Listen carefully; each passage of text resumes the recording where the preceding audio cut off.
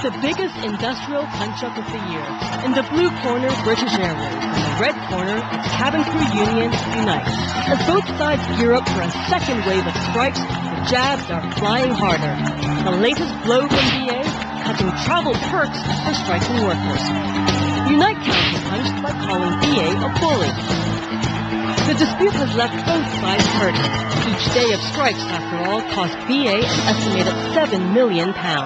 But is anyone actually winning? At this point, I would say from a brand perception point of view, the ones who are winning are British Airways.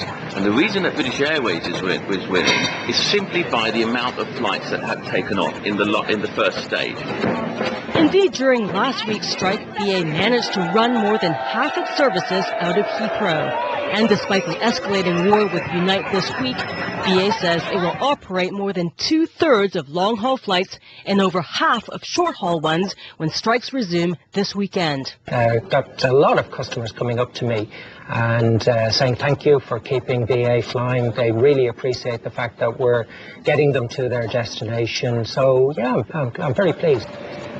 But for every customer thanking Willie Walsh, there are many more who are simply saying no thanks to BA. A recent survey of travelers by global research agency OnePoll shows half would now choose rival airline Virgin Atlantic instead, with 40% saying the strikes made them less likely to book with BA in the long term. BA has a huge mountain to climb because the public's negativity towards it has been sown over time, not just in the last few days around these particular strikes. It needs to be more humble in its tone, it needs to rethink its customer service approach, and it needs to have a very strong marketing strategy for winning back those customers it's losing. While BA may be losing the support of its customers, it still has the backing of its investors.